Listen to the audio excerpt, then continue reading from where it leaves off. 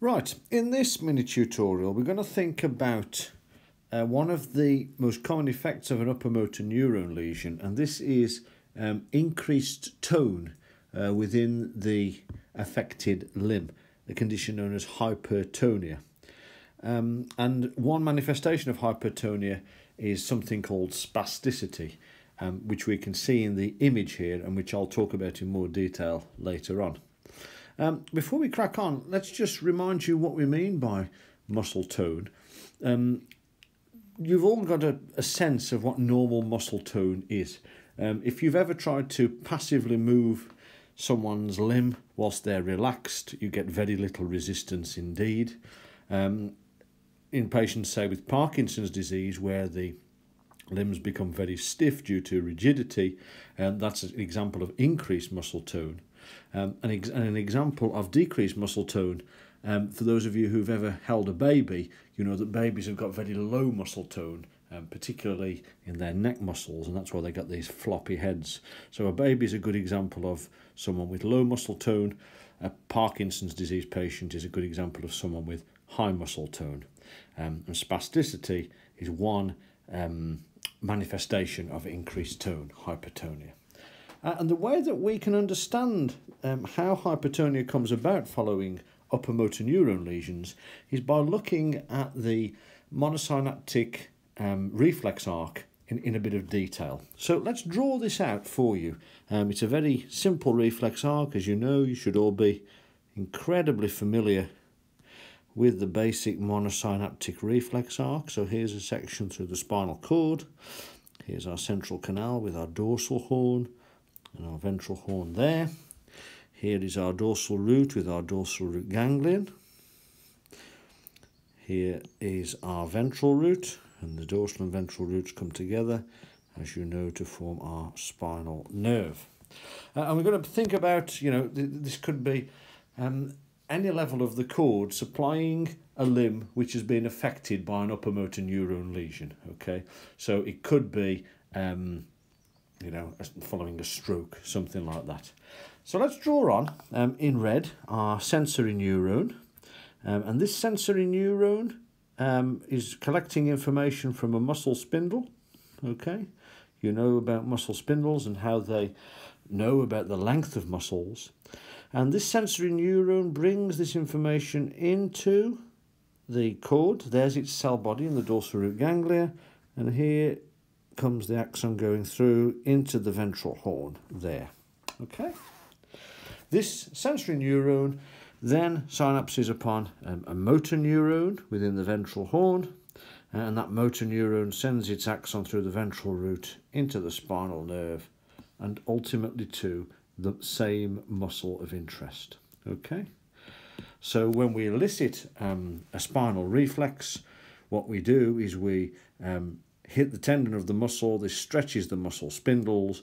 Action potential goes through the sensory neuron all the way to the ventral horn, where it synapses on the motor neuron, lower motor neuron, and then the action potential travels down the lower motor neuron and causes the muscle to twitch. So far so good, very straightforward. Let's add on another level of detail, and in green here is a corticospinal neuron here, okay, which is excitatory to these lower motor neurons. So this is an excitatory corticospinal tract neuron which has descended all the way down from the motor cortex, and this is one neuron which is important for voluntary movement in that particular muscle. Okay, so you decide to move it, the corticospinal tract gets activated and it causes the lower motor neuron to contract. Now, something that you may not have realised is that actually most of the influences on this lower motor neuron are in fact inhibitory. All right? Most of the influences impinging on this lower motor neuron are in fact inhibitory. And there are a whole load of different tracts which descend through the cord, and they terminate on inhibitory interneurons which inhibit the lower motor neuron. And there's lots and lots of different pathways that descend through the cord, and their net effect is to inhibit the lower motor neuron. And if you were to look at that lower motor neuron, you would find that most of the time it is in a state of inhibition. Okay? Now, many of these descending inhibitory pathways are actually themselves controlled by the cortex, by descending cortical projections going down to, say, the reticular formation in the brainstem.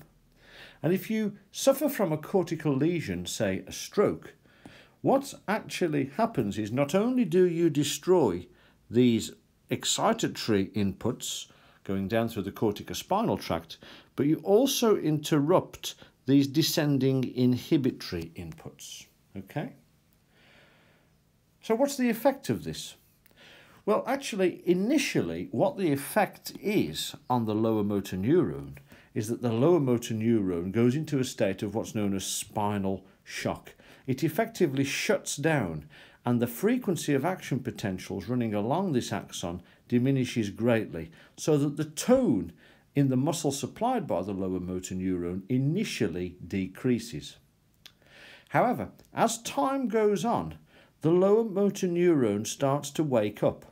And when it wakes up, what does it discover? Well, it discovers that, for one, it's still got the excitatory inputs coming into it from muscle spindles. It's still being stimulated by muscle spindles. However, it has lost these excitatory corticospinal projections, so we no longer have voluntary movement. But more importantly, it has lost all of these many descending inhibitory influences. And what that means is that we've effectively taken the brakes off of this lower motor neuron, and its activity increases because it has lost these descending inhibitory influences. And therefore, it fires off more frequent action potentials, leading to more frequent muscle contractions. And this is what leads to increased muscle tone. Okay, so the take-home message is that we have on the lower motor neuron, so the lower motor neuron has net inhibition normally. And if you take away that net inhibition, what you end up with is increased excitation. And that leads to increased muscle tone. Now, if we have a stroke affecting the upper limb, the flexor and extensor muscles are affected equally. So we need to explain why we get this very typical posture in a limb that's affected by spasticity.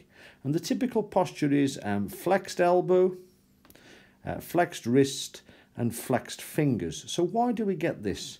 Well, actually, the explanation for this is relatively straightforward. And this is because all muscles are affected equally, both flexors and extensors. But in the upper limb, the flexors are in fact more powerful. And therefore, when hypertonia affects both flexors and extensors equally, the flexors win and we get this flexed position. So that's the very simple reason for why we get this typical flexed posture in a spastic upper limb. And it's all down to overactivity in the monosynaptic reflex arc because we've taken the brakes off of the lower motor neuron by removing the descending inhibitory influences. Okay, that's all I've got to say on this. Thank you.